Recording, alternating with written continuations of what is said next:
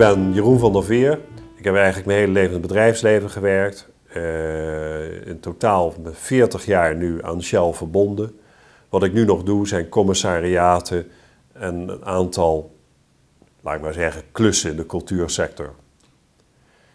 Ik was wel de captain van het elftal. Ik was de voorzitter van de schoolvereniging. Dus het leidinggeven zat er vroeg in. En als je dan in Delft gaat, ja, dan is het bedrijfsleven logisch. En zo gaat het verder. Er is niet één soort goed ondernemer. Absoluut niet.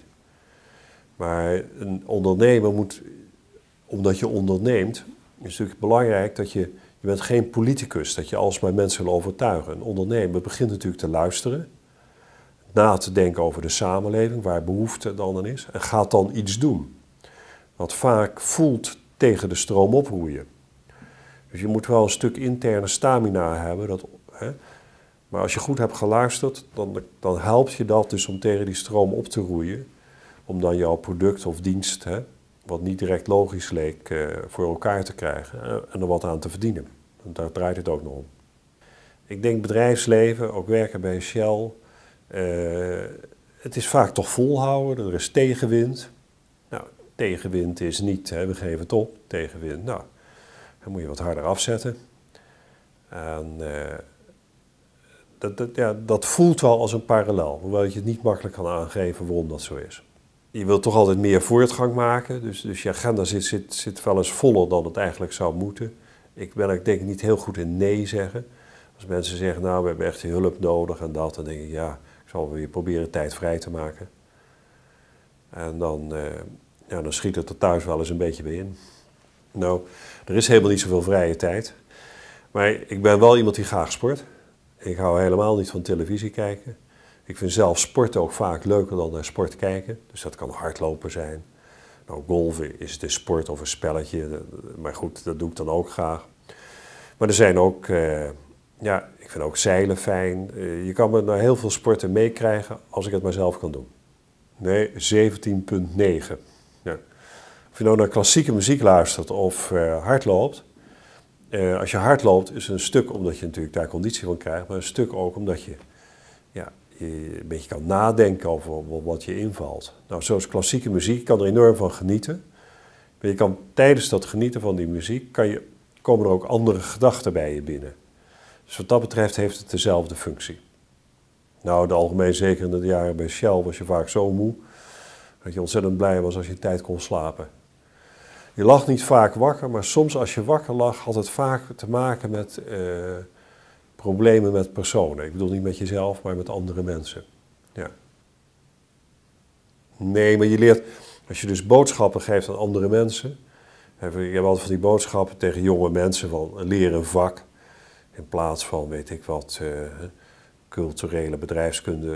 Het is ook wel aardig om te studeren, maar wat word je ermee? Dus leer een vak. Dat heb ik ook wel voor mezelf altijd gevonden.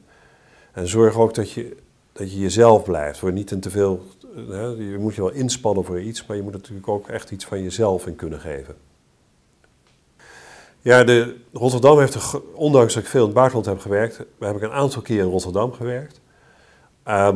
In feite wat ik op Shell Pernis heb gedaan, daar heb ik de ervaringen opgebouwd, die als het ware op een andere schaal, toen ik dus, laat ik maar zeggen, bovenbaas bij de Shell was, op een veel grotere schaal heb kunnen toepassen. Dus Shell Pernis heeft een hele speciale plek voor mij. Omdat dat in feite mijn denken heeft gevormd, hoe je later dat grote bedrijf moest aanpakken. Het tweede is, ik vond Rotterdam, en daar ga ik ook nog op in, je hebt daar heel veel van informele netwerken die daar liggen. En dat is helemaal niet op zoveel, die zijn heel sterk. En mensen kunnen snel met elkaar schakelen. Ze vertrouwen elkaar redelijk. En dan ben je als totaalsysteem weliswaar concurrerend, maar bijzonder sterk. En dat zijn helemaal niet zoveel plaatsen op de wereld waar dat eigenlijk zo goed loopt als in Rotterdam. Dus ik ben ontzettend trots op Rotterdam. Ik heb wel eens genoemd, leiders moeten leiden. En dat tweede leiden met EI en niet met IJ. Ik heb ook wel heel vaak gezegd, mensen niet zeuren, gewoon vroeg de wekker zetten, beginnen. Niet eindeloos zitten babbelen, mouwen opstropen. Nou, dat past wel een beetje bij dat Rotterdamse. Niet eindeloos zitten evalueren en analyseren. Het gaat erom wat je voor de toekomst presteert. En dat zijn de meeste van mijn spreuken zitten in die richting. Ja, ik denk dat kennis en kennissen vond ik wel een aardige woordspeling. In een moderne samenleving ben je niks alleen. Dus je hebt altijd netwerken nodig. 2, dat netwerk heeft alleen iets aan jou als jij iets kan. En dat is natuurlijk gebaseerd op een stuk kennis. Dus ik vind die combinatie heel goed gevonden. Een beetje terug tot dat thema zei. Zorg dat je iets kan, dus een vak, zo begint het. En groei van daaruit verder. En zorg dat je een sterk netwerk hebt. En wat dat betreft is Rotterdam voor mij een voorbeeld hoe je dat op een goede wijze kan doen. Nou, ik heb hem niet vaak ontmoet, maar wel ontmoet. Hij heeft natuurlijk het gevoel voor de samenleving en de timing om dan iets neer te zetten, heeft hij natuurlijk vaak heel erg goed ingevoeld. Ja, dus ik denk wat hij altijd deed was niet misschien het meest bijzondere, maar zijn timing om die samenleving aan te voelen is denk ik toch, dat heeft hij toch in allerlei verschillende takken van sport bewezen, is denk ik toch heel bijzonder.